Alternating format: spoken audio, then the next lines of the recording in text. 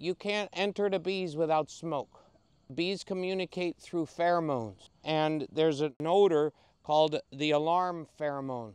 It's just like your car alarm or your house alarm. So the smoke actually covers up that smell, and they also sense the smoke and say, hey, there's a fire, let's eat some honey and prepare to leave. They would take resources with them.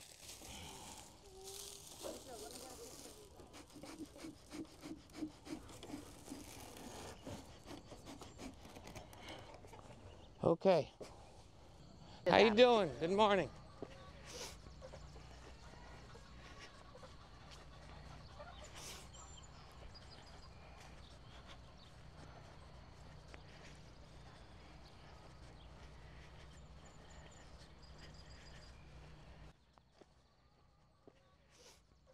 This is a queen cell. Actually, I see her tongue coming out right at this moment.